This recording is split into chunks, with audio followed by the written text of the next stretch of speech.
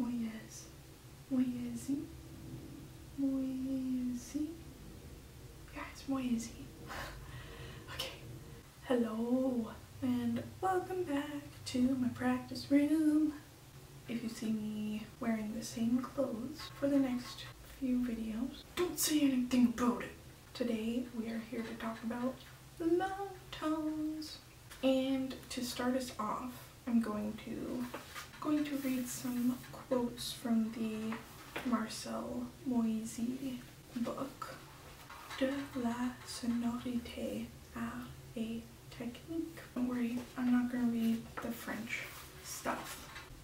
Yeah, basically, for those who don't know, Marcel Moyes His was a very famous flute player, and I guess he did some important work in developing tone exercise for flute players. And he was probably a teacher at the Paris Conservatoire. Let's be real here. Yeah, so I thought I would read you guys some of the quotes from one of his books so that you can understand why practicing long tones is a thing we should be doing all the time. Alright, so let's get into it.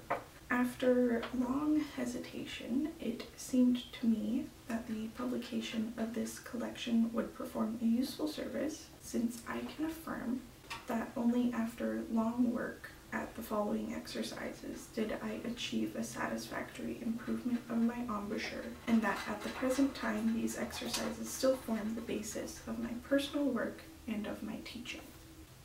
There are two reasons which make a homogeneous tone difficult on the flute: the difference of timbre between the three registers and the difficulty of production on certain notes. Basically, when we're practicing our long tones, the column of air has to pass through an increasingly long passage and will therefore emerge increasingly weakened and lacking in warmth. So we're practicing long tones to strengthen and warm up our tone. And that's for the lowest notes. These highly important observations show us that the quality, strength, and accuracy of a note depend, on the one hand, on the position of the lips over the mouthpiece, and on the other hand, the strength and speed of the column of air. So apparently, B natural is one of the easiest notes for all kinds of flute players to produce, so that's why we start our long tones on a B. Yeah, he says if you go to the piano and play a descending chromatic scale from B to low C, you will find that the B does not have the same color as the low C, and yet you will find it impossible to tell where the change took place. And he suggests that we try to emulate that on our instrument as well, explaining that just like pianists, one should not be distracted by this business of octaves, and one should tell oneself that it is no harder to get a B flat than a B natural, to leap a third than to move a semitone. Matter of time, patience, and intelligent work. He says we should practice our long tones at 60. Anyways, so this book has some tone exercises, not only long tones but other tone exercises, and it is free on IMSOP at the very least. It has some academic thoughts on tone exercises and tone in general for woodwind instruments, and it has it written in French, English, and German. I'm gonna play my long tones for you in a second. Basically, I'm just gonna do a chromatic scale down, chromatic scale up, but very slowly. Yeah, maybe I will get my metronome in my ear. I'm gonna go at 60, but you can go anywhere from 50 to 60 as your quarter note. We're gonna hold the first note for 2 beats, and then the following chromatic step down for 4 beats. And you will notice that as I practice, I will start adding some vibrato in, but you don't have to. Practicing straight tone at first is certainly the way to go. And we can talk about adding vibrato into long tone some other time. So metronome at 60, and we're doing chromatic steps starting on the B flat, a ledger line above the scale.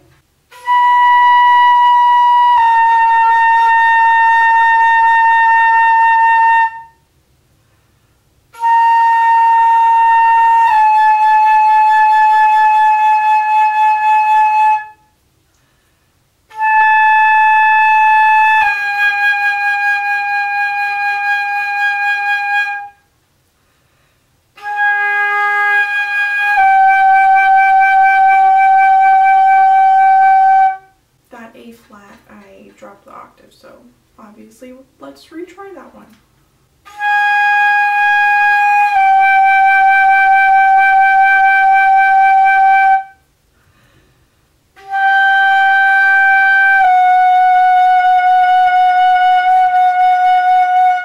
That one was weird too, but I want to blame it on the pad of my flute. I'm going to do it again.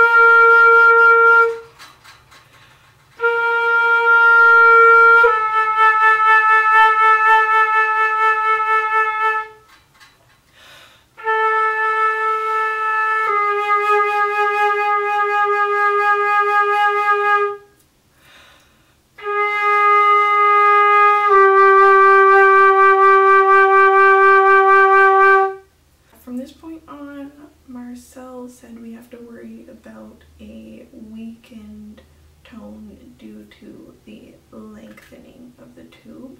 So make sure you fight that to have some beefy low notes.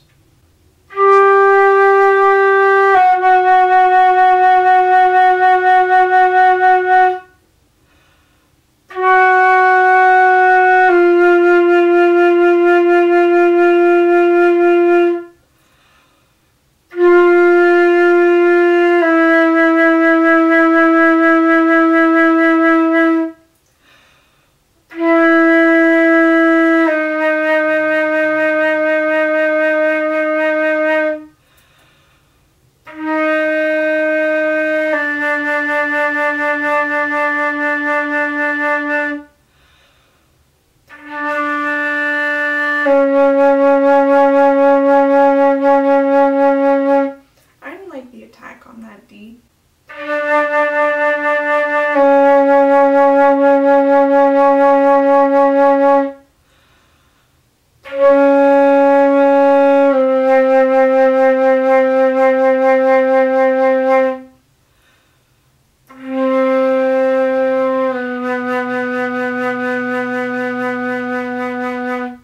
I guess I have some beefy low notes, eh?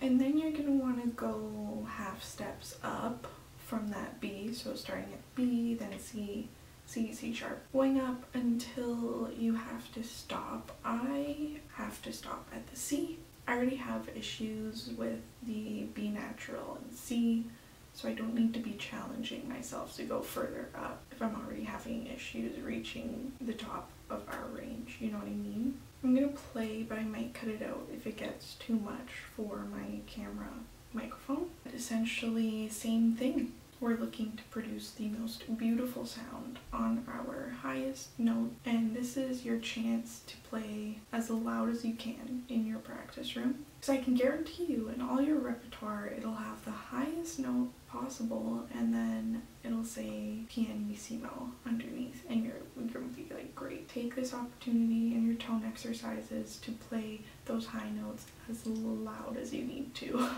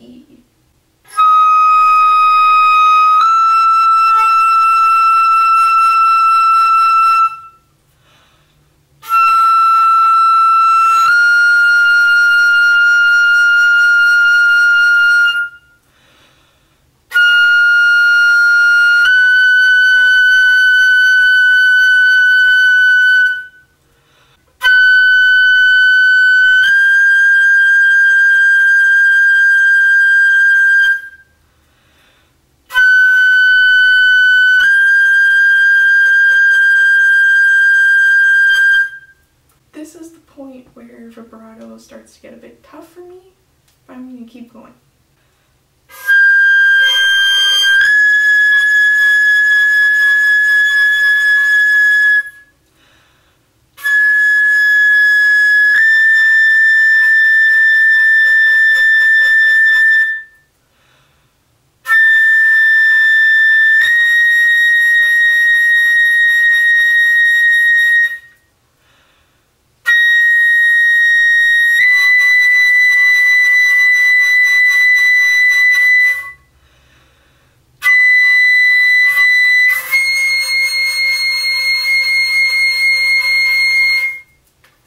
Obviously, retry that last one because the connection was not smooth.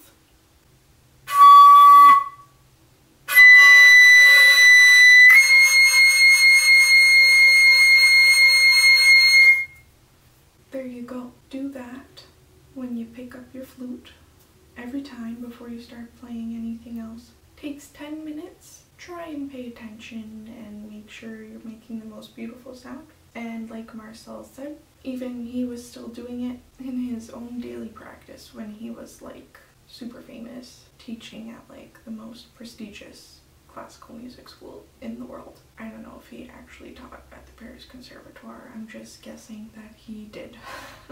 He's dead now, unfortunately, but his son also became a flute player. I believe his name was Louis Moyes His. Yeah, so both Marcel and his son Louis were huge flute players that did a lot for the world of technique and repertoire. So I don't know, thank you, old dead white men. Yeah, so just practice your long tones. Like I said, it takes like what, 10 minutes? 10 minutes for better tone. I think that's a good trade-off. I'm gonna thank you for practicing with me. Here's your reminder to like, subscribe, comment, and share. I'll see you guys next week. Don't say anything about my outfits, okay? And yeah.